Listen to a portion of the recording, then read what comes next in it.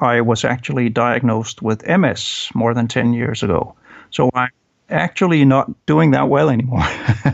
I'm doing fine, thank you, but not as good as I could wish. I'm most of the time I'm in a wheelchair. I can't fish wading anymore. I can't walk in the stream. I can't really walk that far. When I talk to people, I say, if you have any plans, if you want to go, like if you want to fish for steelhead in British Columbia, if you want to go for, to New Zealand to fish for brown trout, if you want to go bone fishing in the Caribbean, go now. Do not wait. Do not wait for retirement.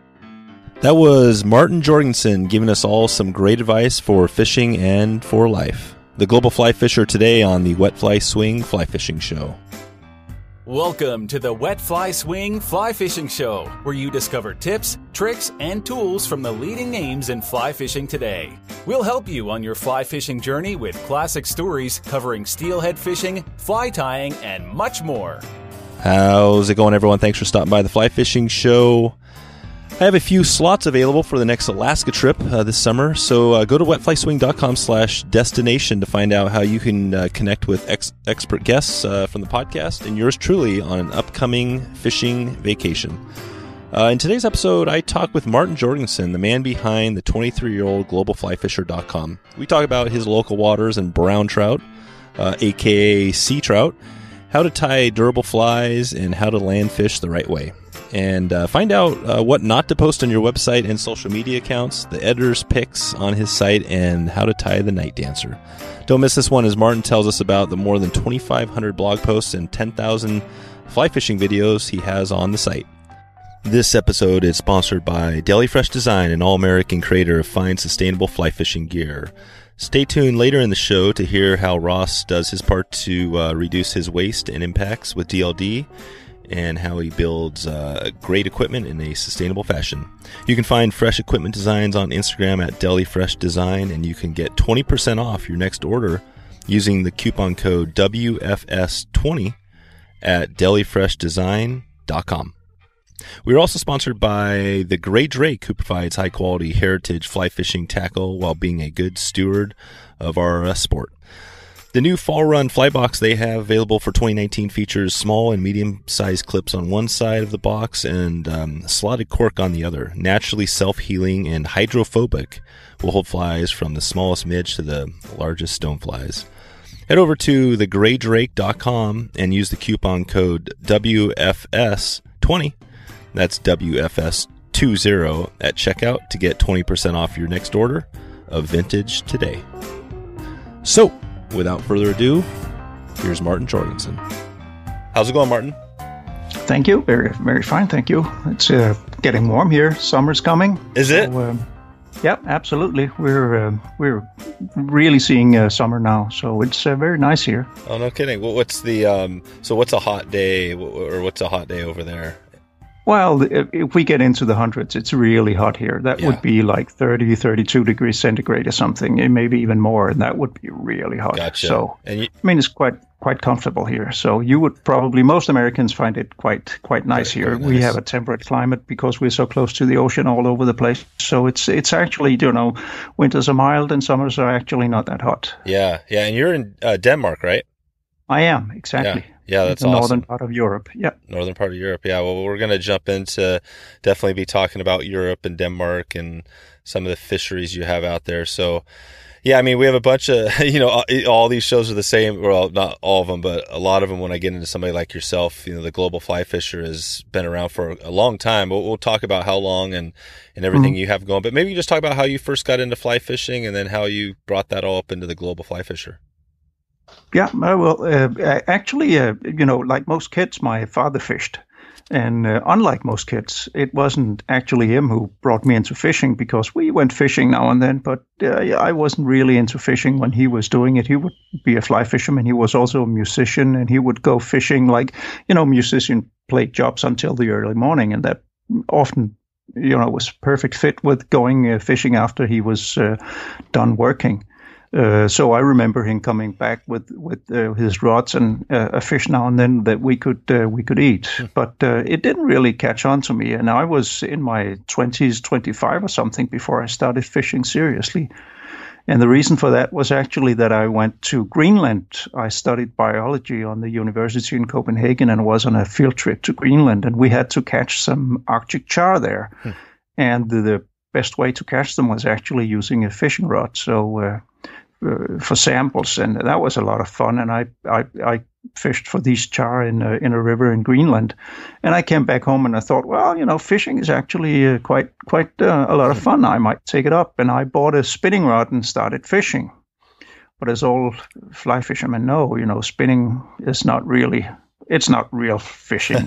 It took like a couple of months or something, and I read some books, and I, studied other guys on the coast, and I said to myself, I got to do that fly fishing thing. That's just so elegant and so nice. It is a gentleman's sport. I need to do that. And I bought a fly rod actually almost before I started fishing seriously. So I've never really been a spin fisherman, but yeah, and you know how it works. You if you start out spinning and then you grab a fly rod and you think you're going to own the world and conquer everything, and you realize that you can't do a thing. You can't cast worse than a beep, and everything is terrible, and you basically become a fly rod owner. And when you go fishing, you bring the fly rod and you keep the spinning rod in your car. And when you've been, whipping the water to foam for a while, you go up and pick up your spinning rod and start fishing for real. And it took a while before I realized that I probably needed to go with somebody that actually knew how to fly fish and could teach me a bit, and show me how to do things. And once that started, I just kept fly fishing. Yeah. Who was that person that showed you how to? Actually, I went on a trip with my cousin, who was a really avid fly fisherman, and he'd been that since he was a kid. I remember him. He's a bit younger than me, and I remember him fishing from when we were boys. And he said, "You want to go? We're going on a trip to the coast, someday." And I said, "Great, I'd love to." And I went with him and a couple of other really experienced guys.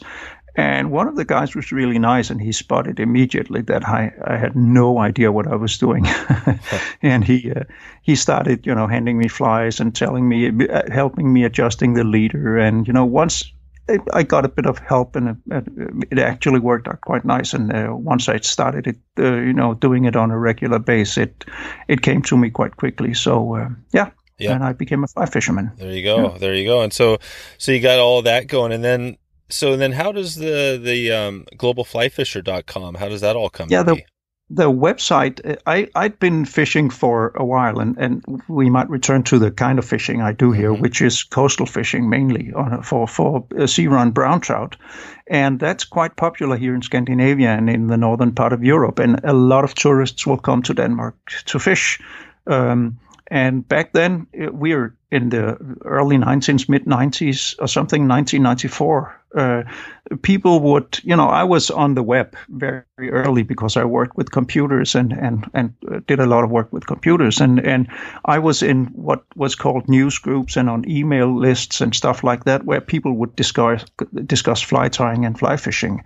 And I would get the occasional mail from a German or a Dutch guy or somebody in Sweden or even Danish guys saying, we're going fishing for sea trout on the coast in Denmark.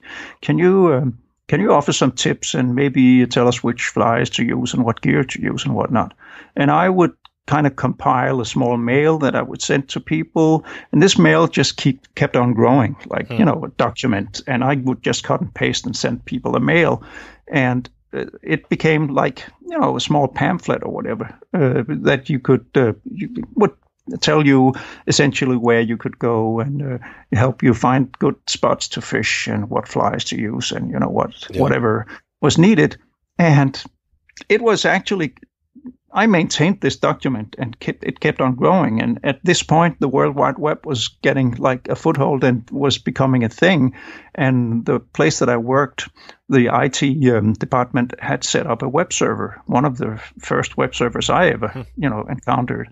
And I asked them, can I have a small corner to play in, like, whatever, if you can offer a bit of space and I can get some rights to upload stuff. And yeah, no problem. This guy, he said, you can just whatever, just take it. We don't use it seriously. Back then, it wasn't, even the company didn't have a proper website. Nobody really had, like today, everybody has a website. Right. So I got a small corner, and I had an address for that document. And basically what I did was just convert the whole document to HTML and upload it to the server. And then when people asked me, they could get a link to the document instead of the mail.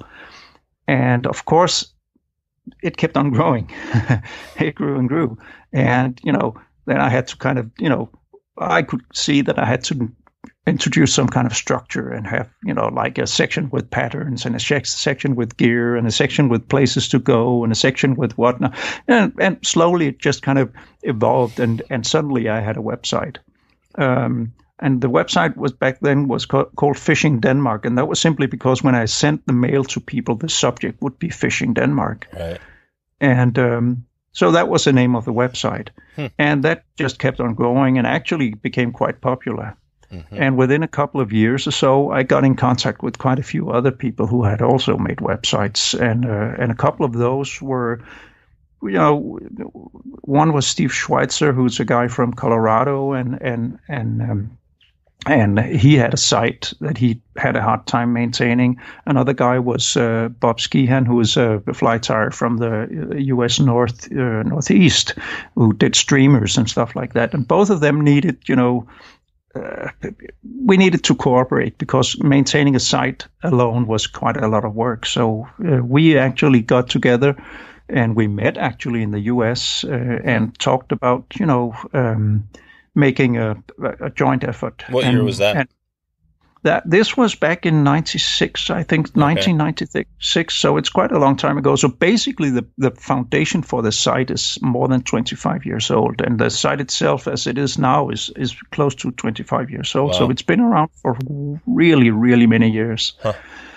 So, and it is now what you see. It's a very large site with lots of content and has been around for a long time. And basically everything that was on there back then is still on there and just keeps on growing. And, I'm the main kind of driving force behind it, but still have contributions from a lot of other people who kind of write and take pictures and whatever. So and videos and everything. That's amazing. I mean, a quarter of a century you've been going strong in that thing. And I mean, what would you, for somebody that, globalflyfisher.com, anybody can go take a look, but what would you say for somebody who, if you had to describe it for somebody who's never been on your site, how would you describe it? Well, it is basically like a magazine, and it's as you can almost read from the name of the site. It's an international magazine, means that it covers all kinds of fishing. It's not only like the Midwest or only brown trout or streamers or salmon fishing or fly tying. It's basically everything that's connected with fly fishing and fly tying. So it's like gear and technique and books and videos and patterns and stories told by people. It's even books, book reviews and all kinds of things. And of course, it's non-commercial. Nobody makes any money from it. Doesn't have any ads or anything. So that means basically it's a playground. I can do anything I want, and people can write basically anything they want. And in most cases, I'll publish it if the quality is good enough, which is basically the only kind of thing that I want from material is I want good quality. I want something that's well written or well photographed or really interesting. So that's awesome. So I call it a playground, and I do it for my own sake. I love it when people go and look at it, and a lot of people go and look at it. But for me, it's kind of a place where I can get, where my own ideas can get free run, and I can do what I want to do. I can write about what I want. If I want to go totally nerdy about something and write about, I'm just doing an article now, a fairly long article about tying durable flies. How to get your flies to last longer. And it's a document. I think it's 40 pages or something now. You keep on going. There's a lot of neat tricks, and that nobody could do that in a commercial magazine or anything. That would be way too thorough and way too much. But I can do it on my site because I'm the boss and I decide. So That's right. Yeah. That's right. Well, we're going to get into a bunch more, but before we get into, I guess more of, some of the global and some of the sea trout stuff. So as far as tips, durable tips, I mean, that's a great topic.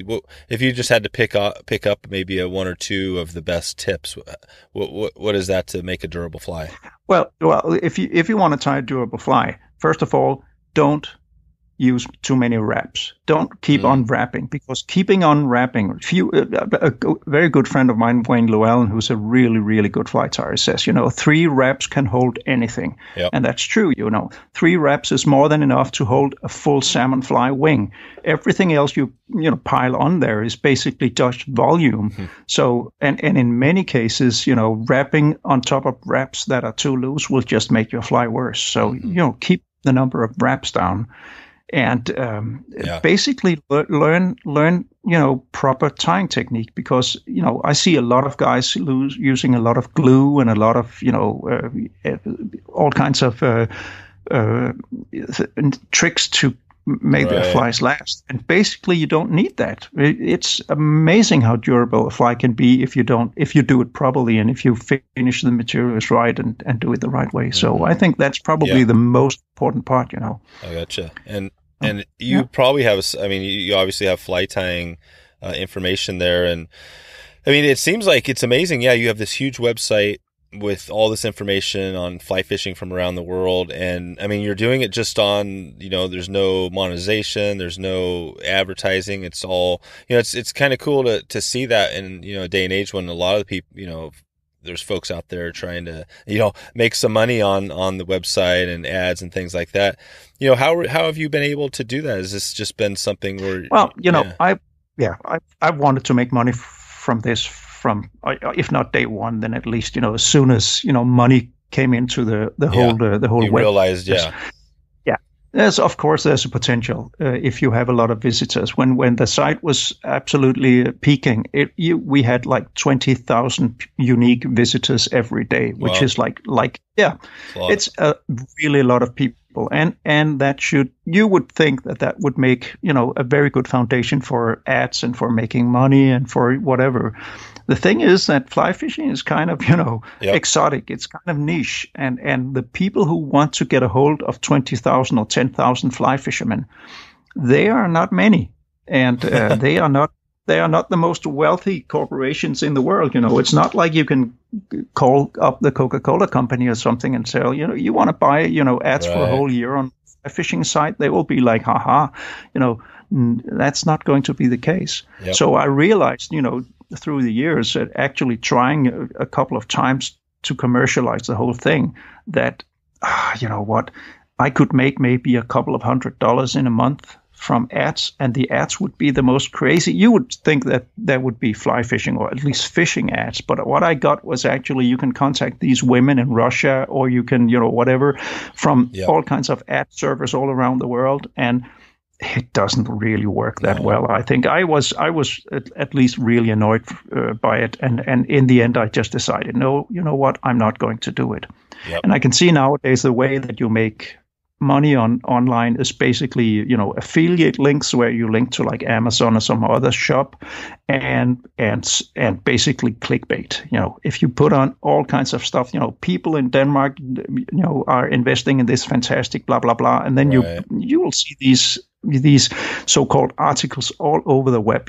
All kinds of annoying and absolutely irrelevant links in and I get, if not daily, then at least several times a week, I get mails from people who want to, put posts on the website, guest posts as it's called, which basically lead back to all kinds of commercial sites, which affiliate links that link to shops that when you buy a kayak or a fishing rod or a new truck or whatever, people will get a kickback. They will get money from whoever Amazon, they refer to. Yeah. So, that's the way it works, and I just don't want to be a part of that. And I do computer work, for a living and make my money there. And the web server is paid for by my small one-person company, and it's not that much money. So I decided, you know what, no commercialism, no nothing. I have my freedom. I can do what I want. I can, if I don't get an article published this week, well, I'll do it next week. And if I don't get it next week, well, I'll go on vacation and when I come back. So I have no pressure of any kind. That's cool. That's cool. And so going back, and so 1994, you get this thing started, and you mentioned a couple people that were out there, the folks that, started with you, or they helped back 2 years in to jump in. Who else, as far as online, was there anybody else out there? Or was that pretty much it? I mean, as far as the fly fishing space? There was a lot of people were very, very helpful, and I've been lucky enough to have been contacted by a lot of people who wanted stuff published, and actually people who have the same kind of philosophy as myself, saying, I want to share this, and I want to share this in a way that makes it available to people for free, and it could be like Chris Helm, who was a very famous, unfortunately he's passed now, but a very famous deer hair fly tyer in the U.S. I met him early on, and he had some papers that he used to bring to classes, and when he did demonstrations and stuff like that, fly tying demos, and he said, what, if you want to publish this, please go ahead. I want it to get out there. So I have his old articles, and actually some more recent articles that I got from his wife. I have them on the website because he wanted to kind of share them. I have stuff from Martin Joergensen. I have stuff from a lot of fairly well-known, fly fishermen and fly tyers who just said, we like your channel. You can share our material if you want to, which is really nice, and one of the reasons that the site has grown as it did. Gotcha. Yeah, it's cool because I think actually I'm looking back at a article from 2015, September 13th, and it's an article that I sent you, and this is kind of cool to see the process because I when I first started my website, it was right around there, 2015, I think, in the fall of 2015, and I was all into the the blogging and trying to that whole thing, build a some audience or whatever through blogging, and I wrote some articles. I had one published on Orvis, and this one, landing fish the right way. I had actually a couple of photos I think that are on your site. So, and I remember that experience because in 2015, I reached out to you because you were one of the big, Global FlyFisher. You were everywhere, obviously all the stuff because you Google and your stuff pops up. Yeah, so I was exactly. like, So I was like, well, I'll connect with Martin, and I did, and you made it really easy. It seems like I sent you this article I wrote, and it was like boom, boom, and all of a sudden, it's up there, and now we're 20. What are we at now? 20, almost 4 years later, right? And it's still there. It's still there. Yeah, that's cool. So that's one of the ideas is that I try to also give, you were probably into blogging and knew a bit about it, know how to write, but there's a lot of very talented people out there who have no idea. They can't write, they can't set up an article, they can't structure themselves, they can hardly take any pictures, but they have some really interesting interesting angles on fishing or fly tying or something. Which is, it's a pity that they can't contact a magazine because the magazine will not be able to handle their manuscript or anything because it's too poor. I get stuff from Eastern Europe, from people in the Czech Republic, from Slovenia, from places, and these guys do their best to write in English, and I'm sorry to say so, terrible in many places, in many instances. But I can kind of work my way through it. I can edit their material. I can take my time and do it. And I can get some articles online which are really interesting and really useful, but which would never work in a commercial environment. They wouldn't have the time or the patience or anything to do that. So and as you say, what I do is actually try to take every bit of material that I get and get the best possible article from it and get the presentation nice and get it to look nice. Which is I love the process. I think it's fun to do and I enjoy when I do it.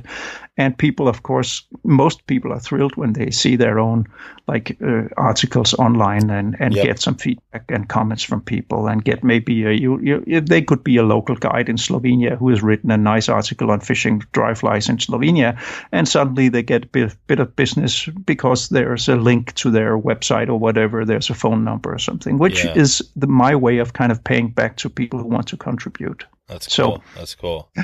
Yeah, that and that was a bit ago, and I think that the editing process in it, I'm not sure how much editing on mine that was done, but it seems like that's one challenge because, you get these things that aren't very good.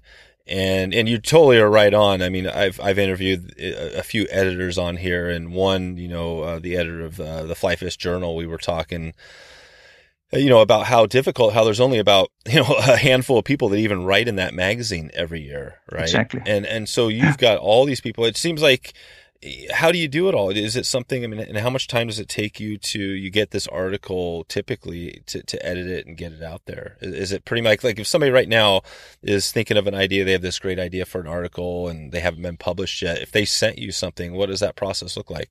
Well, it depends. As I said, there's a huge difference between what skilled writers and people who know how to write and send a manuscript, what they do, and amateurs, so to say. Yeah. And if I get something from a person who has never written an article, or maybe just hasn't written much, well, it might take me half a day or something, working through the text and making sure that everything is spelled right and that the English is just acceptable, and getting hold of decent pictures. In some cases, people will send pictures, but many of them are shot with a cell phone or something, and they're not that good. I might need to do some photos myself, or get some photos, license-free photos online or something. And I spent maybe 3, 4, 5 hours or something on the article. And typically I can return to people within a week or something and present them with a laid out article on the site that they can kind of preview. And it's a fairly, smooth and typically not time-consuming process. I've done it, many, many times. I used to make my living doing editing. So I really, as I say, I almost enjoy it. It's kind of like, doing a puzzle or something for me. It's a lot of fun. The process is part of the end result, I think. I enjoy the process as much as the finished article presented. So yeah. Gotcha. Yeah, that makes sense. So yeah, you have a background in it, and so and I'm just looking at one of my photos for that. I'll put a link in the show notes to that article, and so they can take a look. But yeah, that a pretty. There's a photo of an underwater fish pic, and I remember that fish. Yeah, that's the cool thing about fishing. It was a steelhead that I caught, and it's just awesome to see, when you kind of the memories and all that. But, Absolutely. The Global FlyFisher, obviously there's a ton we could talk about. I wanted to get into a little more specific down into, like you said at the start, coastal fishing for sea-run brown trout. And just talk a little about that for somebody maybe who doesn't know about it. Can you start us off first just talking about it? Because there is a little bit of confusion out there, I think, when you hear sea trout, sea-run brown trout, Europe versus Argentina. Can you talk about when we say sea trout, are we talking about sea-run brown trout? And just talk about the life history a little bit of your species. When we here in Denmark say sea trout, we don't mean the sea trout that you guys mean, especially when you go down south in the U.S. and you can catch sea trout in the salt. This is a different species. This is your brown trout, like you would catch a brown trout in a stream. It's the same species. They can breed together, the sea trout we have here and the brown trout you have there in your streams. And we have brown trout too. The brown trout, as you might know, comes from Europe originally and was actually, brought to the U.S. and wasn't originally in the U.S. But it's the same species. What we have here is that we have a very sheltered coast, which is not like your Atlantic or Pacific coast, really big, waves and things going. We have it's more like what you would see in a lake, even in a small lake, and shallow water, lots of seaweed, rocks, sand, lots of food, water that heats up quickly when the sun shines in the spring. And what the trout do is that the brown trout will actually migrate into the sea to eat during the winter during the summer. Mm-hmm. So when spawning is over, they will go into the sea and they will eat what's in the sea, shrimp and scuds and whatever small bait fish and stuff like that. And because the sea here, the coasts and the beaches in the sea is quite accessible, it's easy to get to the water. We are close to the country is very small. We are very close to the water, no matter where you are. And also the water is quite protected. It's shallow. It's easy to wade. There's no big waves. There's nothing. It's very obvious to fish in the ocean for these fish. And that's become very popular. The fishing started off actually in the 40s and the 50s in Denmark. And now it's probably the predominant kind of fishing for most anglers in Denmark. So what you fish for is basically the bright stage of a brown trout. So the brown trout that you know, which is kind of brownish and leatherish in the skin and has red spots and everything, will turn into a silver bar, like, you know, from a salmon that goes into the ocean. So what we fish for are bright fish, silvery, nice, fresh, and really beautiful fish in the salt. And we can do that basically all year round because the winters are quite mild here, so it's rarely frozen over the ocean. It can be cold, I can tell you, to fish in the winter, but it's possible. It's not like, you know, frozen over. And you can fish even now, a day like today, where it's bright summer and the sun is shining and everything. If you find a place with a bit of movement in the water, maybe some current or something, you can find sea trout, brown trout, in the ocean. Gotcha. So because that's so accessible, and the coast is, we don't have any private coasts here, so to say. You can access the coast everywhere. The law says that you are allowed to go on the coast everywhere, even in front of private property, which opens up to, you know, accessing the water basically everywhere. So it's only like bird sanctuaries or military installations and stuff like that you can't go to. Everywhere else you're allowed to go to fish. So that makes it, and it's free. I mean, basically free. Yeah. You need a state license, which is like $30 or something. But once you have that, you can fish everywhere. So it's nice and easy accessible. I'm 5 minutes away from the water here, so I can go back down to the beach anytime I want to. And most Danes are no more than 20, 30 miles away from the ocean. So that's become very popular. And also, of course, there needs to be fish, and there is actually quite an abundance. It's not like easy to catch a fish, as you can imagine. It's in the ocean, so these fish can swim everywhere. But you know, you can find fish and you can catch fish, which makes it fun too. So it's a very popular kind of fishing, and it's the most common kind of fishing here. Okay, and what is the fishing? Can you describe? You know, take us to the water and talk about how you catch the fish. Yeah, basically what you do is. Yeah, you rig your 6 weight or 5 weight, even a 7 weight, you know, a medium heavy rod with a floating line and a rod length of leader. You use a fly which is basically like a shrimp fly, a woolly bugger, a scud fly, or something like that. You put on your waders and you go to the beach. You can actually go quite close to the beach in your car many places, and then you just walk into the water, maybe thigh deep or something, and you start casting. And of course, you don't cast randomly, but in most cases, you actually cast to search for the fish, because you won't see the fish. Not like they won't rise and take stuff in the surface. They will eat stuff, you know, in the water. You can sometimes see fish moving. You can sometimes see fish breaking the surface. But in most cases, what you do is actually you find the places that you think the fish are in, like, you know, patches of seaweed, drop-offs, like you would in a lake or some place like that. And you just cast and cover it with your fly, and then you take a step and you cast again, and you take a step and you cast again, and then you walk along a beach and you try to find your fish.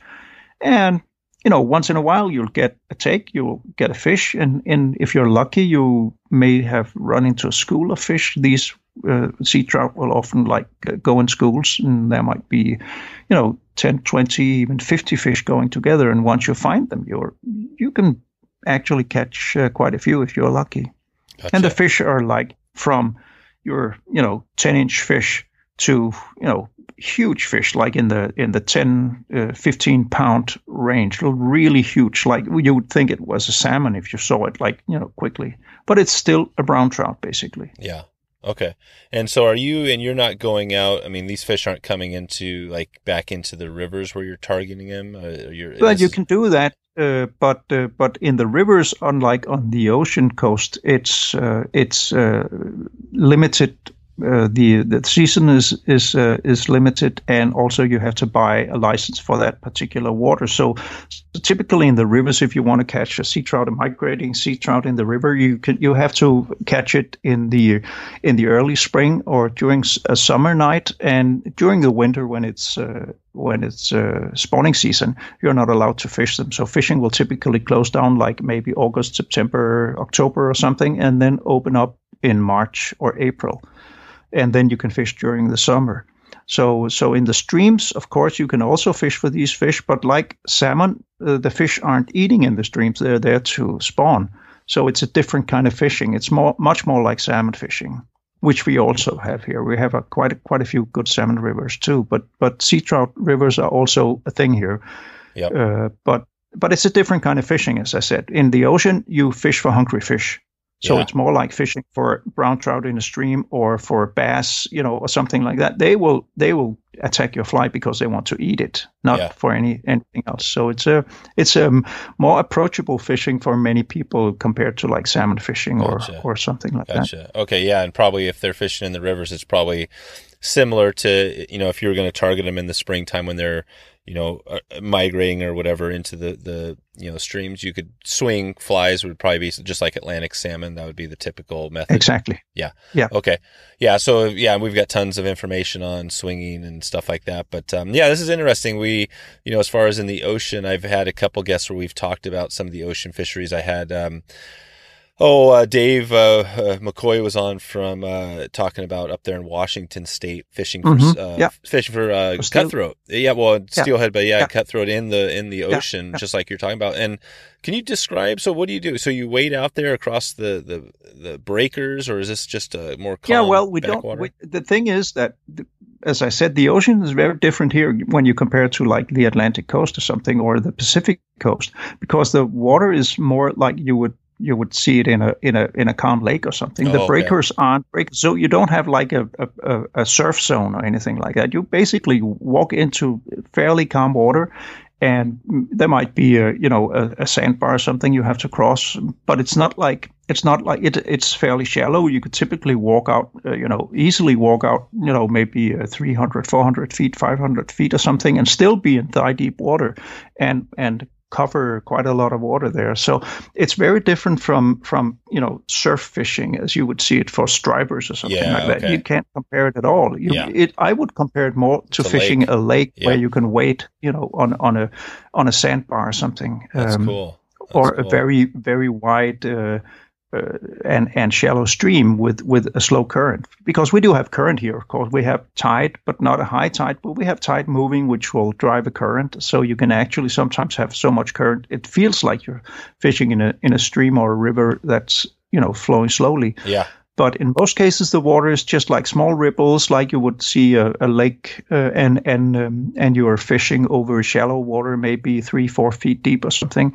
So it's for people coming here knowing saltwater fishing, it's probably more like fishing it is definitely more like fishing the flats in the Caribbean than it is like fishing the coast in the U.S. Gotcha.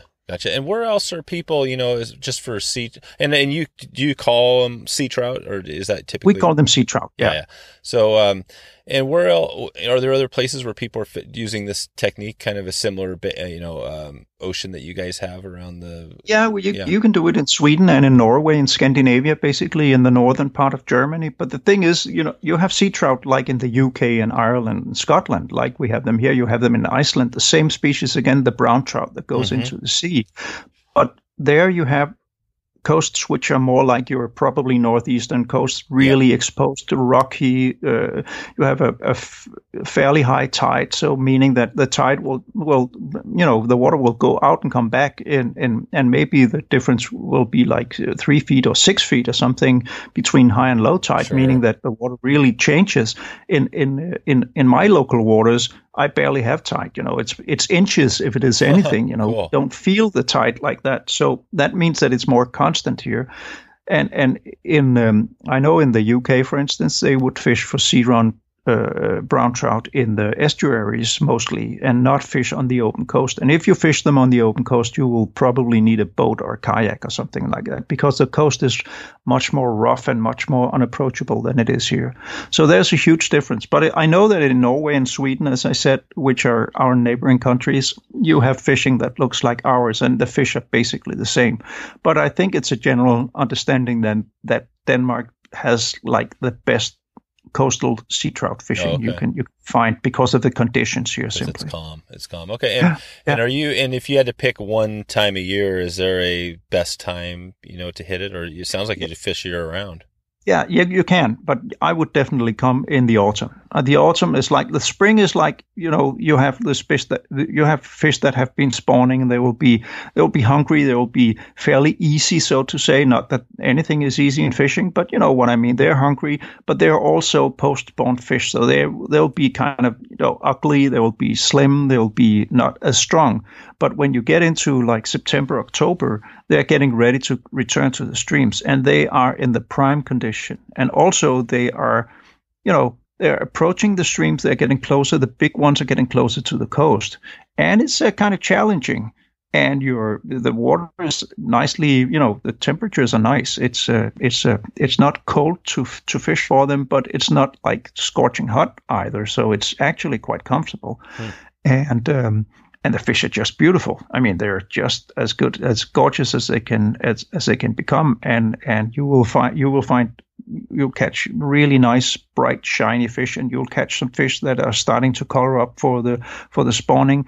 And most of them will be really in good condition, very strong and very, very nice. Right. And they're picky, which for some reason you like to fish for fish that, you might have to, put a bit longer leader on and use a bit smaller fly than you usually do. So they're kind of, they're a bit picky, and that's kind of a challenge. So definitely September, October would be my favorite time to fish for sea trout. Okay. Yeah, that makes sense. And this is pretty cool. So, the timing to get out there and take us to the moment where you're, kind of just making that first few casts. Are you making long casts, short casts? What's that look like? Basically, what we use here is, as I said, we use a 5-weight, 6-weight. That's my favorite kind of rod.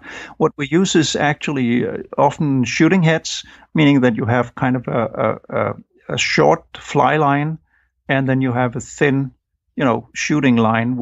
So it's like your weight forward line on steroids. So you have a very short, heavy head on the fly, and then you have a thin trailing line. So what you do is basically, you're still fly fishing. You have a fly on, but you are casting this kind of lump or whatever you would call it, which is fairly heavy, meaning that you can, with less effort, you can actually do the same casts, and you might even be able to cast a bit longer than you would with a wet forward line.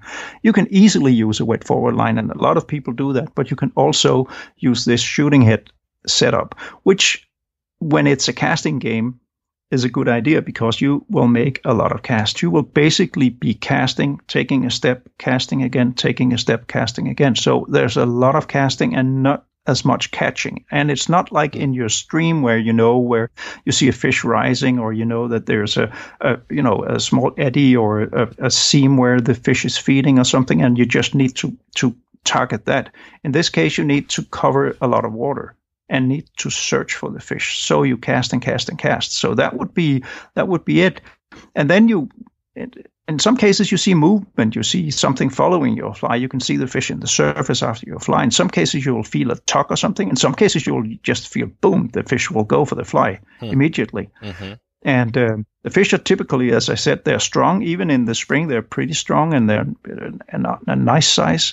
And the fight is not like a bonefish or anything. It's like a brown trout. They can run and they will skip and jump a couple of times, but in most cases you can have them. You can easily catch and control a large fish on a 5-weight rod. It's not like you're, as I said, you won't lose it because your gear is too light. You will actually be fine with a fairly light rod. Okay.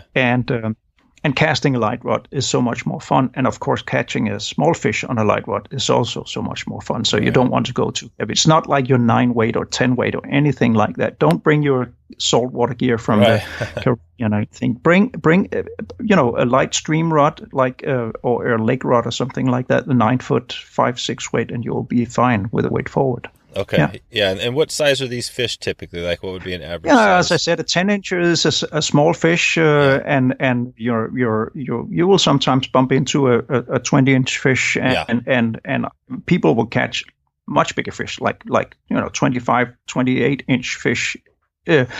But they're of course much more rare. These bigger fish will often go into the deeper ocean to fish on bait fish and like herring and sand eels and stuff like that.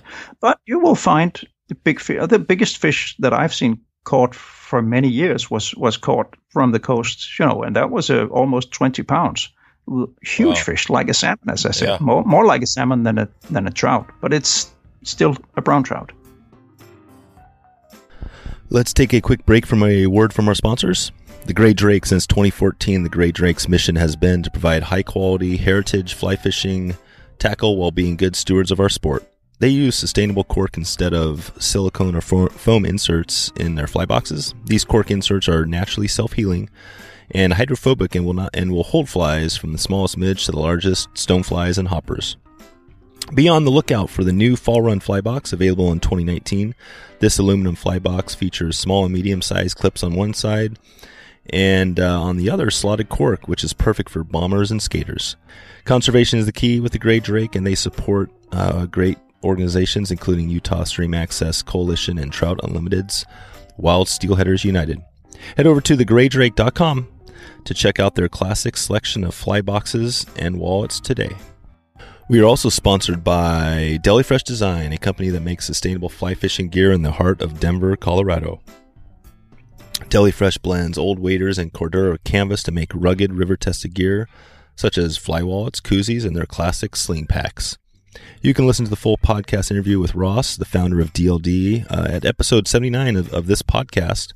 But take a quick listen to a short clip from that interview that gives an example of how Ross reduces his waste with his personal actions as a business and highlights his dedication to conservation.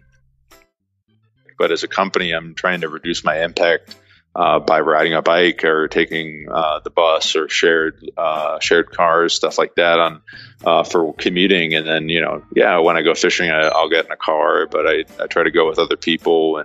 And so I think there's things that as consumers that we can do on a daily basis, not just to throw money at a problem. I think that's the last thing we should be doing, is sort of deciding where we can make an impact on a personal level. And I think my own mentality of doing those things on a daily basis, like driving or riding a bike, and then trying to see what materials I can use that reduce waste, or what I'm trying to do as a person and as a company.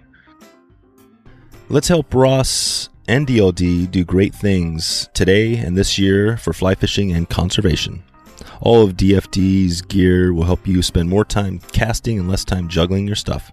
To see these great products, go to Instagram and follow them, where you can see their latest designs, or you can head over to delifreshdesign.com and use the coupon code WFS20 to get 20% off your next order. Okay, back to the show.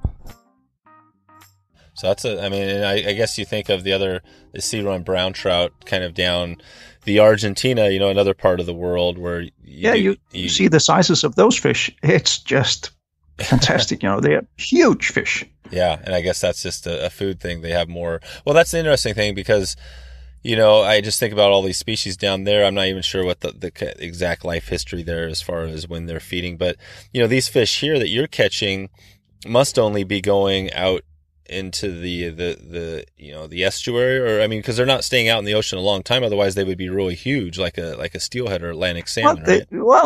Basically they stay out most of the summer. When they go out, they stay out most of the summer. So they will after spawning, stay out for a few months, and return in October, November, December, and stay in the stream, while it's cold, and spawn typically in the dead of the winter, and then return to the stream as soon as as soon as they have spawned.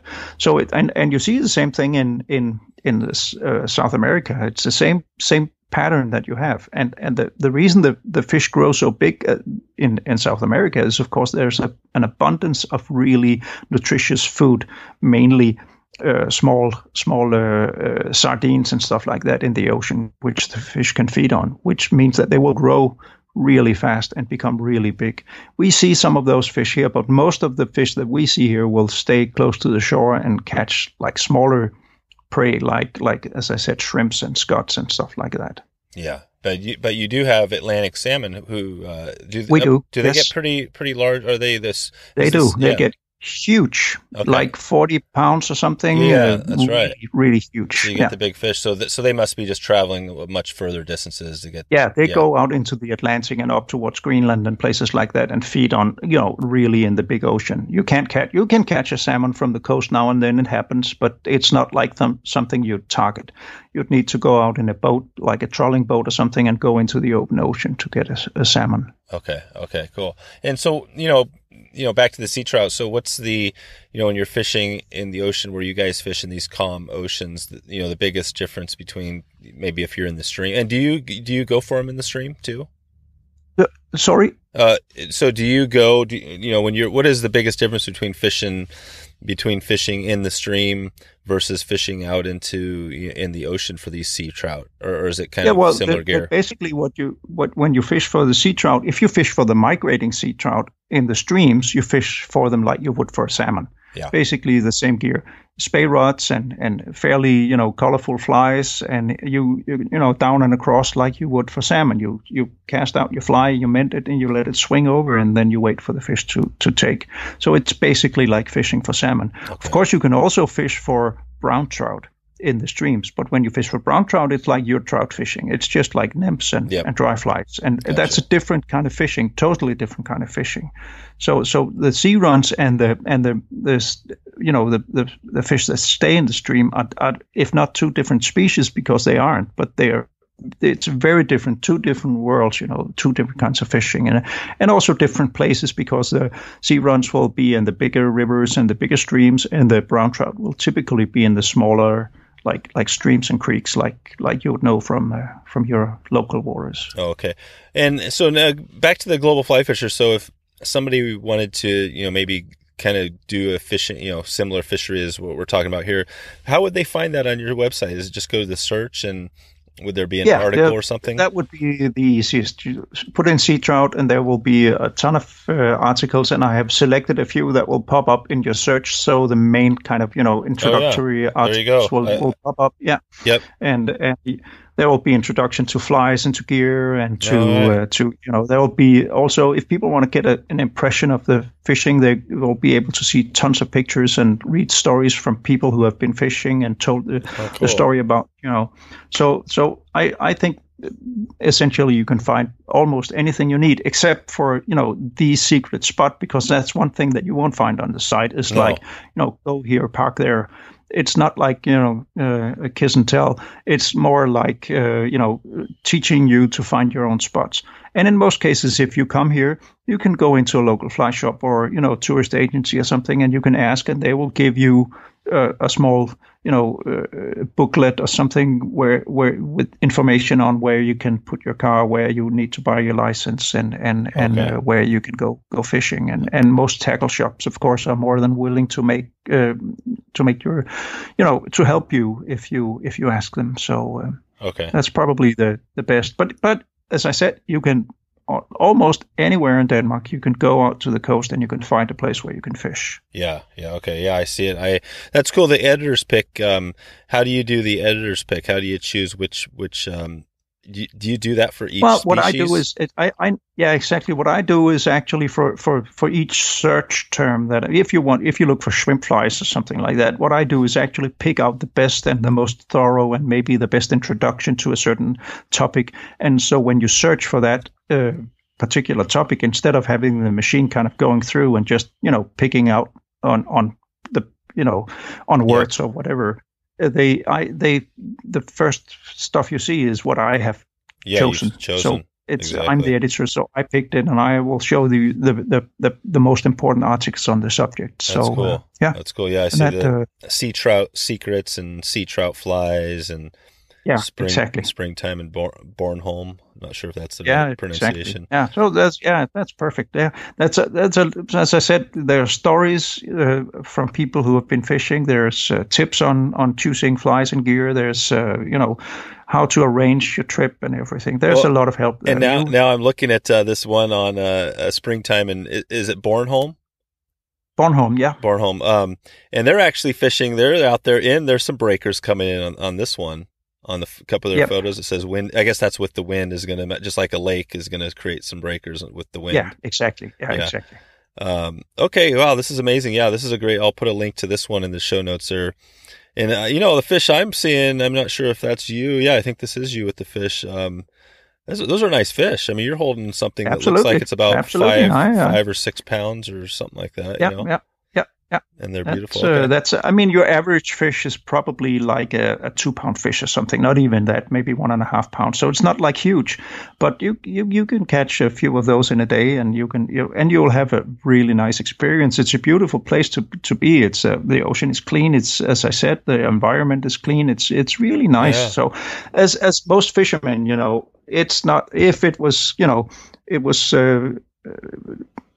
it's called fishing for a reason. And not catching, we're fishing, and most fishermen go there, like hunters go there. They don't go there to fill the pots necessarily. They go to get an experience in nature and be alone and think about things and be together with friends. And it's the same thing here. Of course, if you wouldn't be able to, feed your family on fishing for sea trout, and you have to go, basically every day.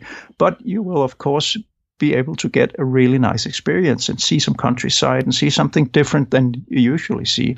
And we do keep a fish for the pot now and then. It's fully legal. You can do that, no problem. There's a lot of catch and release, but it's also quite common to bring home fish and eat them. Oh, it is? Okay. It's not like an endangered species or anything. No. So we do that also. Oh, cool. Do you get quite a few people coming up, to that area to fish for these, or is it more coming for Atlantic salmon? Or as I said, Germany is a huge country with very small coastline. The Netherlands is a place where you have a lot of people in a very small country, and those are probably the common visitors here that come to fish for salmon or for coastal sea trout. Actually, the coastal fishing is very popular because people can't go to the beach. As you know, people who live, far away from the ocean is often fascinated by the ocean, and it's very easy to get to the ocean here. So Germans are very fond of going to the Danish beaches, and a lot of them will fish. So, Gotcha. Okay, yeah, so that's cool. All right. Well, I think I've got a good feeling. Like I said, this is a very thorough article. This, you cover a little bit of everything. You got getting there, and I mean, so that's awesome. And would you say how many articles do you have? Do you have any idea how many are published right now on the site? Thousands. I can tell you. Yeah, definitely thousands. I actually do have the numbers somewhere, but I don't remember where. The thing about having a site this size is that I honestly forget what I have and where. Sometimes people say, well, you have an article on that. Oh, do I? But you have it organized. It seems like you have it organized pretty well. It's fairly well organized, but as I said, when you run into the numbers that I'm doing here, it's just I lose, my overview. I really can't see. There's probably about 2,500 articles or something, and there are, dozens of thousands of pictures. I'm closing in on 10,000 videos, in the video section. So it's it's and you post quite a bit. I noticed you have stuff. You grab videos, right? If it's not necessarily somebody doing an article, you might just see a video you like and you'll post it, right? Yeah. It's basically videos that people post, other people post, and myself, I do videos too, but that people post on on YouTube or Vimeo or one of the video sites out there, what I do is I embed it in my site and try to organize it and tag it so that you can find like steelhead videos or videos on tank foam flies or whatever, when you go into the site. So it's kind of a way to, and what I do is actually I look through the videos and I only take the best ones. So I kind of, curate the videos in a way that makes it easier for you to find the best videos on the web. And the cool thing. Oh yeah, go ahead. No. If you go on YouTube, you know how you go on YouTube and your feed will be full of fly tying videos. But honestly, half of them are really crappy. So so what I do is I go through all the crappy ones and I discard them, and then I take out the best ones and I put them on my site and share them with people. So you get the top of the pops here. Yeah, you're kind of like a fly fishing Google, like the search, because I just searched in, I just put in wet fly swing in the search box and it pulled up three of my videos, which I didn't realize were out there. Yeah, and so you got one of them's the night dancer, which is a great steelhead fly that I think I tied with. I think that was part of. Piscator flies. So that's right. Yeah, so there's a great steelhead pattern of black and a little bit of red. But yeah, so that's cool. So you basically are able to go out there, grab some good videos and add them to the mix. Yeah, and I spend a little time, if not every day, maybe every second day or something, just going through the different channels and picking out what I like and what I think is worth, bringing on to people. So that's great. Awesome. So, and what do you think do you have any idea what your most popular post is on there? Absolutely. I know exactly what my most popular post is. That's the first setup, it's called. First setup is... if you put in that, the first setup is an article on rigging your fly. Her first setup. Reel with a line and putting on backing and stuff like that. And that, for some reason, that has been read like it's hundred thousands of times. It's just amazing. I have no idea why, but and I was preparing my own reel with a line, and I thought, what the heck, I'll shoot some pictures and just make a small article, because somebody might be able to use it, and somebody has been, I can tell you, because it's been read.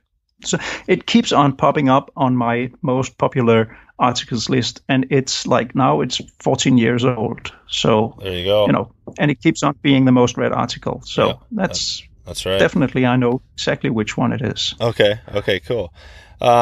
So I guess, talking a little bit about the Sea Trout thing, is there anything else you'd put out there, just for as far as tips or anything we missed if they're going to, somebody wanted to go out there? We've gone around most things. One thing that we haven't covered is the fact that I don't fish that much anymore. The reason being, which you might not know and which your listeners might not know, that I was actually diagnosed with MS more than 10 years ago. Oh, wow. So I'm actually not doing that well anymore. No kidding. I'm doing fine, thank you. Yeah. But not as good as I could wish. I'm most of the time I'm in a wheelchair. I can't fish wading anymore. I can't walk in the stream. I can't really walk that far. And one thing that I keep on saying, I'm 60 years old now. Basically, I'm 59. But I'm not an old man, but I'm not young anymore. Right. And I've been fishing. I've been trying different things. But I usually go, when I talk to people, I say, if you have any plans, if you want to go, like if you want to fish for steelhead in British Columbia, if you want to go for, to New Zealand to fish for brown trout, if you want to go bone fishing in the Caribbean, go now. Yep. Do not wait. Do not wait for retirement. Do not wait for the lotto win. Do not wait for your wife to allow you to go or your kids to grow up, because suddenly one day you're in a wheelchair. Right. I hope it doesn't happen. It happened to me. Yep. I wanted to go to New Zealand. I had to cancel a trip to New Zealand because I was working. The stupidest, dumbest excuse you can imagine. Not going fishing because you're working. What kind of excuse is that? I know. Now I can go to New Zealand now, but I can never take the trip that I wanted to do because I can't. Simply can't.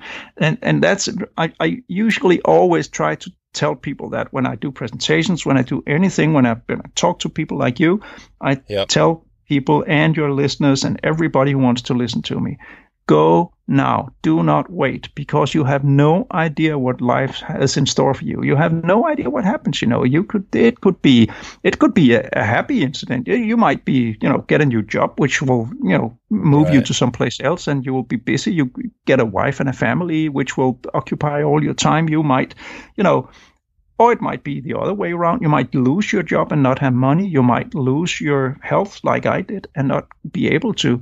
So if you want to do anything, do not think that you will do it in 10 years or 15 years or when you get old, because you might not be able to. So go now. That's right. Yeah, no, I appreciate that. Your honesty and sharing that, because, that's a thing that I think about as well. I mean, obviously there's lots of things that happen that keep you from getting out fishing, doing the stuff you love. But, in the Global FlyFisher, this is something I was kind of thinking about, asking as well. I mean, long term, when we're, when you're gone, when I'm gone, that sort of thing. I mean, what happens to the Global FlyFisher? I mean, are you pretty much running the thing? Yeah, the thing is, this is a new thing in everybody's life. What happens to your Facebook profile? What happens to your email archive? What happens to your podcasts when you are not here anymore? It's like, what happens to, in the old day, it was more like, what happens to your rods and what happens to your books and your flies and your stuff? Well, your sons might be interested, or, somebody might buy it and put it into a collection or something. But what happens to, 2,000-3,000 articles online and videos and texts and stuff like that? Well, I have no idea. I've been thinking about it, and maybe I need to, make some kind of digital will or something saying, I will put all the passwords and all the instructions and something into a vault somewhere, and then I will give the keys to somebody that I trust. Why don't you give the keys to me and I'll take care of it for you when you head out. Absolutely. Yeah. And that I've actually been thinking about it. Not that I intend to die right away, but we all have to go at some point, or it might, honestly, I'm realistic enough to know that I can become very ill very quickly, and that's a risk that I have to face.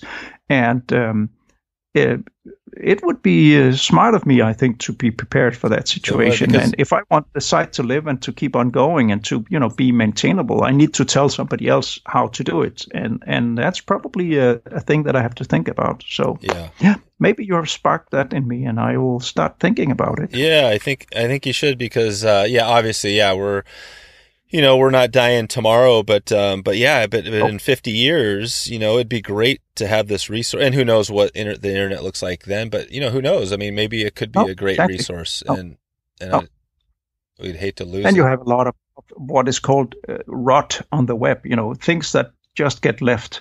And in most cases, within a couple of years or something, the provider, the hosting company, whatever, will shut it down and just delete it.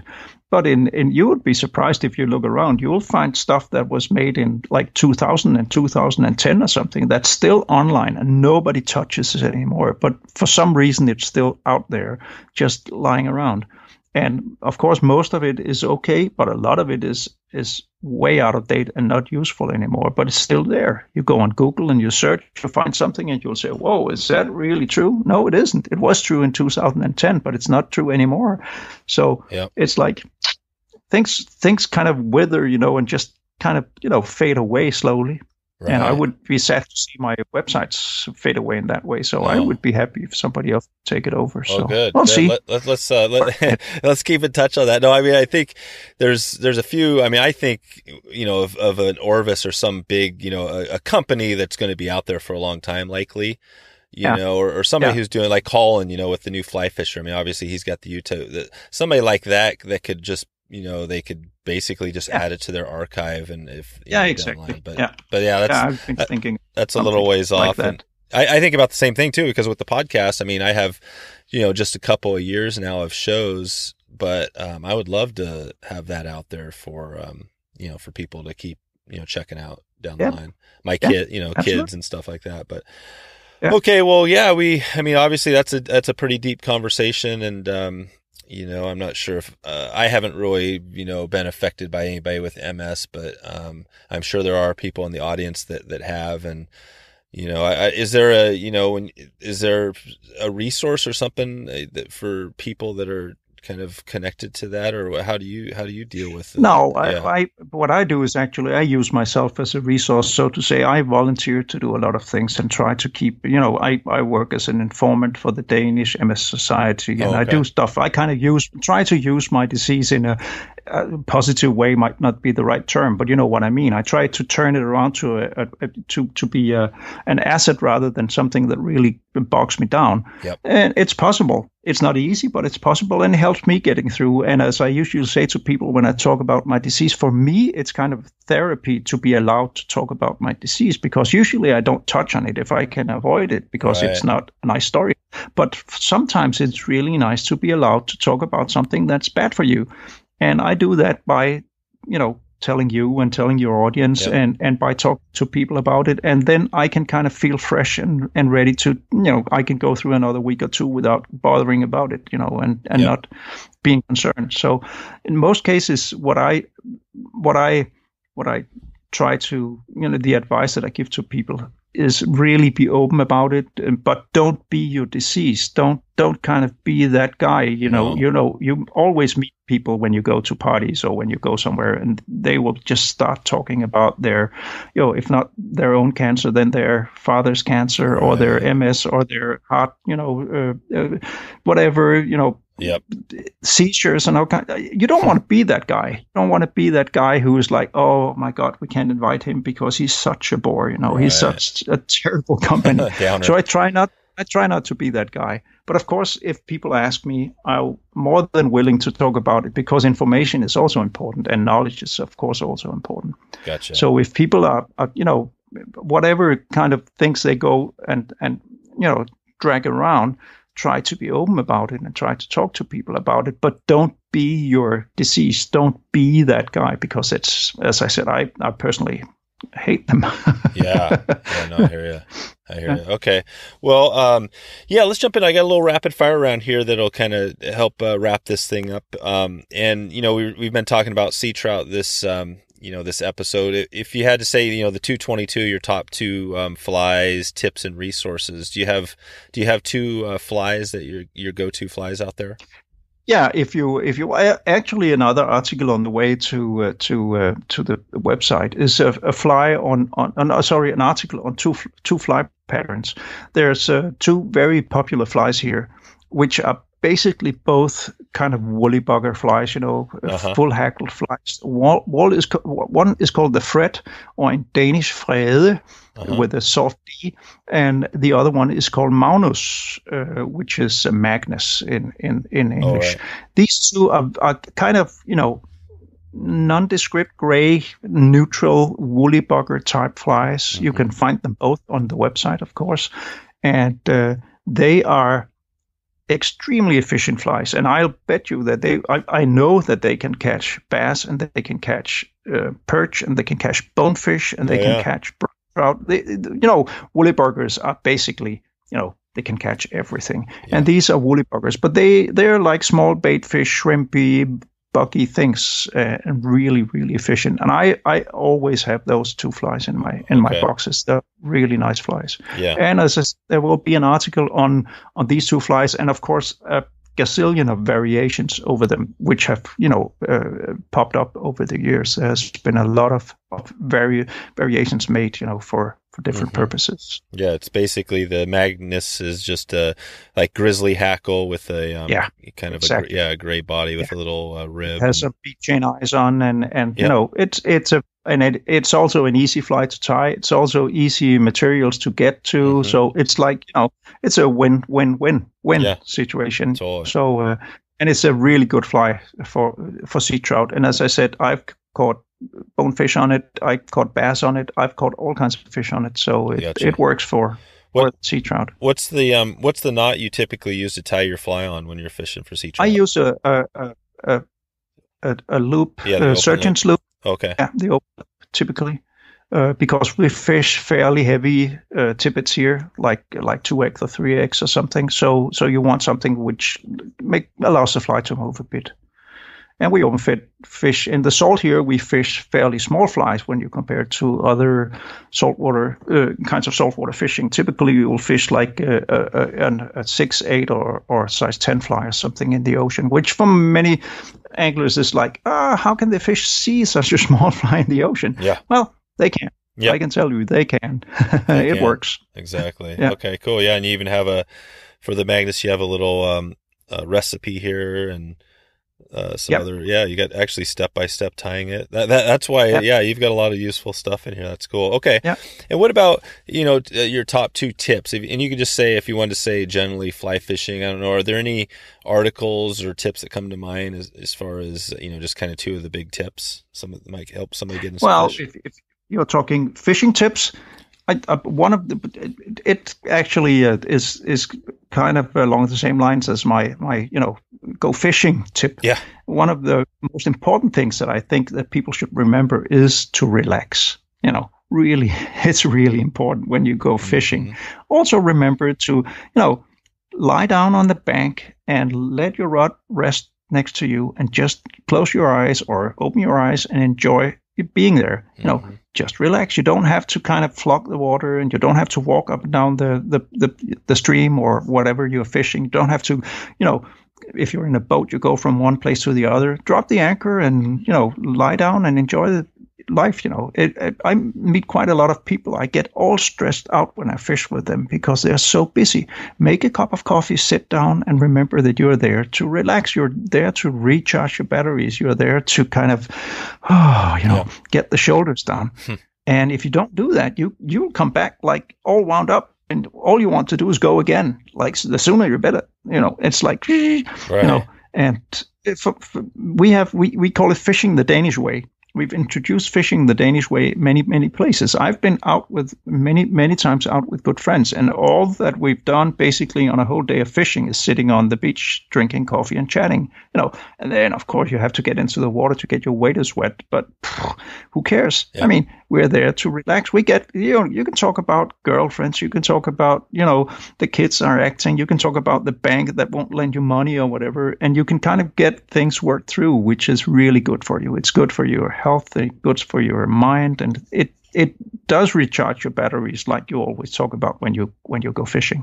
Much more than stressing around to find the fish and catch the fish and get the biggest one or get the most fish or whatever. Yeah. Which is also fun and shouldn't be forgotten, but remember to relax. That's a great point. Yeah, you don't want to forget about the why we're out there, going for it and taking the time off. Well, this might be kind of a harder question for you since you've got such a great resource, your website. But are there any other, specifically if you think about sea trout, any resources you'd recommend, either online or books or magazines or anything? Yeah, but when if you want to know about fish, actually there is one great site called FishBase. If you look up FishBase, I think fishbase.org or something, which is a natural, a scientific fish base. Basically a database on fish, which will tell you everything about every single fish in all the world, like all over the world. So you can find the Ukrainian name for, whatever stickleback, and you can find out how widespread are they, when do they spawn, what do they eat, how big do they grow, whatever, you can find everything about fish. It's not a beautiful site. It's not an easy site to navigate, but it's a really, really useful site if you want to know about fish. That's cool. And I just searched, FishBase. And it's a funny thing, I searched sea trout. And here's the interesting thing that comes up is that, Salmotruta comes up. So a lot of brown trout, obviously. But then you've got Oncorhynchus keesuch. You get into some Pacific salmon, and then also the brook trout. So you've got all these. So you've got these 3 or multiple species that people call sea trout. But when I think of sea trout, sea trout is basically a trout that goes into the sea. So it's kind of it's not really precisely describing anything. So no, but I do. We have a lot of trout. Yeah, you have a lot. I do think of it as, and maybe that's just my bias, but I think of it as brown trout. And I think even Orvis had an article or something on the brook trout which are also, known as sea trout. But okay, yeah, no, that's a good resource. Any other resources out there? Well, basically, not fishing related. Honestly, I don't read many fishing websites or magazines or stuff like that. I'm quite a lot into books. I love books, but I don't read that many online things about fishing anymore. I tend to produce them instead of consuming them. But yeah. Okay. And what as far as your trip, you mentioned, New Zealand, or what do you think is your kind of your dream trip or that trip? I mean, it sounds like you've taken some trip. I mean, I haven't been out for bonefish yet. It sounds like you've done some fishing. Lucky me, I've been lucky enough to be able to fish. I've been to British Columbia. I've been to Greenland. I've been to the Caribbean to fish for bonefish and tarpon, and I've been different places. So I've fished in Europe, many places in Europe, in the UK, in Ireland, in Germany, and places. So I was lucky enough to be able to travel, and I'm really glad that I did, because if I had been planning on doing it now, well, it wouldn't have happened. So I've as I said, I was lucky enough to go while I still could, and I can't emphasize enough that I think people should do the same thing.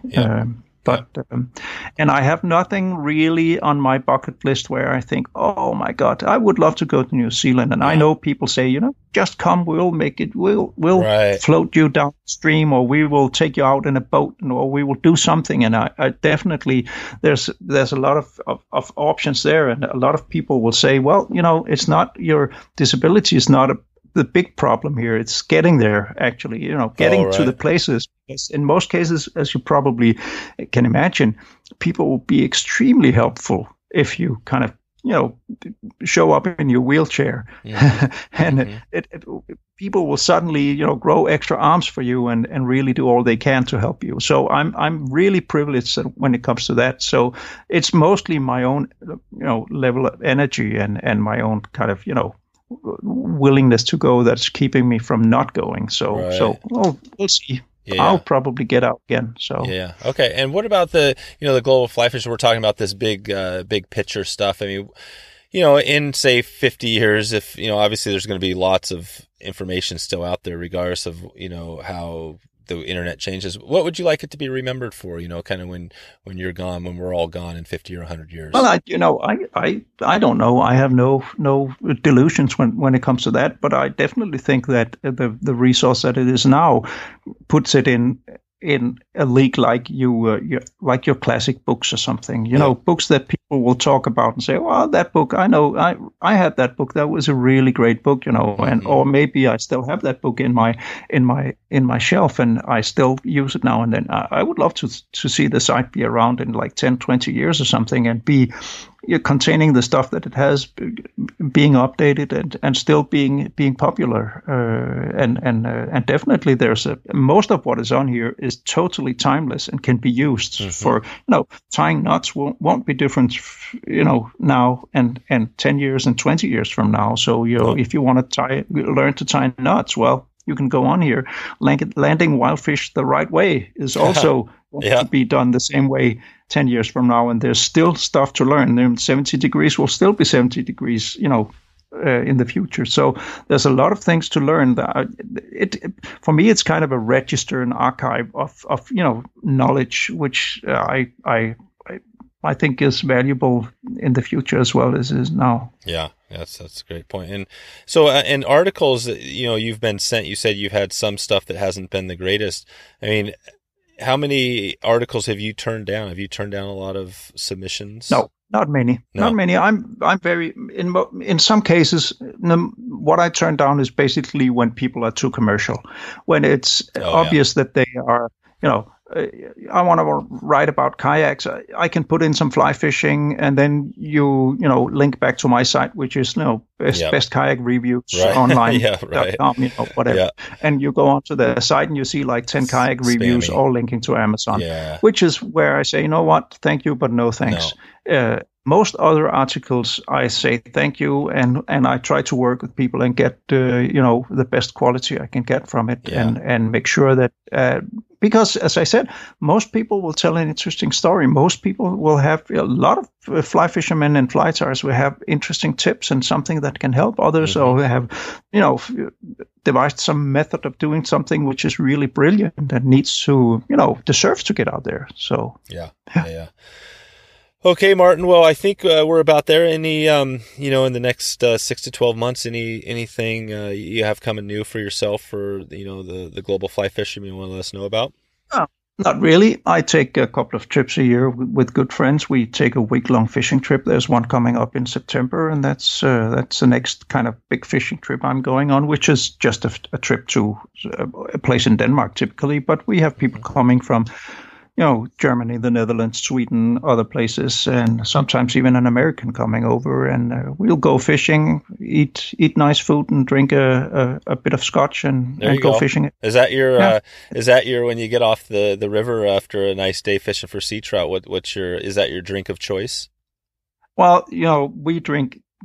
I think, does it have alcohol? Yes, we'll drink it. It's not like we're drunk or anything, but people are not that picky. But we definitely like a good scotch. That's among the friends that I fish with. It's the preferred liquor, definitely. That's cool. And good food. Most people can cook and will make some good meals, and nice meal and glass of red wine is also very welcome. So, And what about in Denmark? Just shortly on Denmark, because it sounds like, I haven't been to Denmark or Germany, but you just when you hear Denmark, it sounds like one of those places that you just you have to go. It sounds like an amazing place. What makes Denmark special, do you think?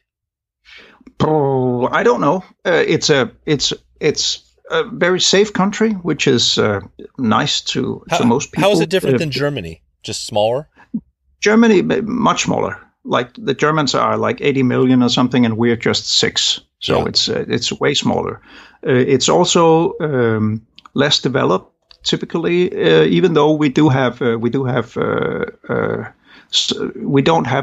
large wildernesses or something like that. But it's not that there's the biggest city is like 1 million. It's Copenhagen, where I live, and most other cities are way smaller. There's a lot of countryside. It's quite there's a lot of agriculture, and as I said, first of all, Denmark is probably, for most foreigners, it's dominated by ocean. You will see ocean everywhere. You will go along the beach. You will drive along the beach. You will cross ocean on bridges. There's a lot of ocean around here. So going to the ocean is never a long trip. How long does it take to drive from the east to west, from one side of the ocean to the other? Well, from going from where I live to, which is like way to the east, to the northern and most western part of the country, is probably a 6-hour drive. Oh wow, yeah. Okay, and I'm not totally on my geography. I'm not totally on it. So obviously Copenhagen is kind of Copenhagen is way to the east, on close to Sweden, and there's a peninsula which is connected. We are on an island, and there's a peninsula connected to Germany on the other side. And if you go across, there's a bridge across, so you can actually go in a car all the way, and it's like a 4, 5, 6 hour drive to get to the west coast. And if you go up north, 6 hours or something, and which is about the longest drive you can take here if you don't want to go into the water. So it's not a big country. It's not like when we have a guest coming over from Boston in September, and they said, we'll visit you in Copenhagen. Then we'd like to see see Skagen, which is like the way north, and we'd like to see Ribe, which is a small town in the south. And we say, well, it's a pretty long drive, these guys go into New York to see a play in a theater. From Boston, it's a 5-hour, 6-hour drive. Who cares, Right. So the distances are very different here. So okay. No, it sounds cool, and I love the public part of it. I think there's some places obviously where the beaches are private, so it sounds like the government is doing a good job to keep things accessible for people. We have no private beaches here. There is no Hampstead or anything. You can access the beach everywhere. As I said, you can always walk if you want to walk around Denmark along the beach. You can do it. You can basically start and walk all the way around. There will be a few places, as I said, where it's birds are protected or something, and maybe the military will not want you to walk into their bases, but all other places, even in front of the big mansions and the biggest, most expensive houses, you're allowed to go into the water and fish, and you're allowed to get to the water. So it's very accessible, and also at the same time, it's actually accessible in the way that you can drive to the water in many places, and you can park your car and walk. So it's not like you're kept away from places, which is one of the things that makes it very attractive. Okay. And what about just before I let you go here, a tip on if somebody wanted to, get into more writing articles online or starting a website, or, you've got 25 years, which is amazing, right? You're there at the beginning. Any tips for somebody that wants to kind of do what you've done? Yeah, definitely. One thing is if you do it, you got to mean it. I mean, you got to. I have seen, especially when blogging started, like taking off maybe 10, 15 years ago, when people would start blogs, and you'd have WordPress and sites like that where you could start a blog. People would jump in and start a blog. They would write, a blog entry, the first week, and one the second week, and then 1 week and a half, later they would write the third one, and then 2 weeks later, they would write the fourth one, and the sixth one would come like 2 months later, and there would never come anything else. There would never be more. So it's not like you can, if you want to do something like that, you really got to mean it. And also you really have to have something on your heart, or have somebody help you, because you would be surprised. It's not easy to come up with good subjects. No. Keep on going. You might think that your fishing trips are fantastic. You want to post trip reports and pictures from every trip, but it becomes boring. Yeah. So at one point, it's the same. I went out, I went to the stream, I caught some brown trout. It was nice. I used these flies, which were the same flies I used last year and the year before that, blah, blah, blah. Yeah. So what I do is I try to, the way that I keep on going, I kind of pick up ideas from people asking questions too. I get a mail, people ask me something, and I say, yeah, I can answer that, and I will make a mental note and say, that might be a good idea for an article. I get annoyed by something, like I got annoyed by the fact that people confuse the two flies that I talked about before, the Fred and the Magnus. And I get annoyed because they are two different flies with two different stories tied in two different ways. And we see as you do with flies, you see all these hybrids that are something in between, and people call it one and actually tie the other one. I got annoyed by that, and I made a note to myself, I want to put this right. I want to tell the real story about the articles, their history, and I want to show people how to tie them right. So that way I keep on getting new ideas. Also, of course, being able to reach out to other people and having them contribute articles will, of course, also make it easier for you to keep going, because the technological side of the whole thing, which was a big thing when I started, isn't there anymore. It's so easy to start something. You can go online and find a place to publish stuff, within minutes, and you can start going, and all the tools are there. You can make nice layouts, you can upload pictures and scale them, you can do all kinds of things. So all that stuff is like trivial compared to getting good stuff. Yeah. But I would say if you're a rod builder, or you make reels, or you make hooks, or you make landing nets, or you do something which is like special, that kind of information is really wanted out there. I see a lot of, the more niche in the niche, so to say, dyeing your own material, skinning your own birds, or using what you get when you go hunting or something for fly tying. Stuff like that is really wanted, and if you can do something on that, it's a very good idea. Yeah. No, for sure. Well, Martin, before I let you go, just one question here on music. Do you have any music you like to listen to? Any bands or people or types of music? I'm an old geezer, as I said. I'm 60, turning 60 in October. So I'm an old geezer. Let me bring out my let's hear what's on the pod on the exactly. What is it? I guess it's the phone. Most people. Exactly. I have my streaming service here. Oh, cool. Through my. Let's hear it. And I will go into my favorites, and you would be surprised. Yeah. This is good. It's forgotten who I am. I just need to log in here. Hang on. So, yep. So I have. Let me see. Paul Desmond and Jerry Mulligan. They're jazz musicians. Oh, okay. I have them. I have the latest Bruce Springsteen. Oh, really? Bruce Springsteen's still going. Yeah, that's really, really great. I have Daft Punk. Okay. I have James Brown. Oh. I'm Going Down. I have Genesis, an old acid rock band from Genesis. the UK. That was was that Phil? Was that Phil Collins? No. Yeah, exactly. It was, yeah. I have Grace Jones. I have Prince. There you go. I have the Beatles. You got a mix. I have Emmylou Harris. I have Talking Heads. So, I mean, I'm really Robert Johnson, an old guitarist, blues guitarist. So, Earth, Wind, and Fire. Cool.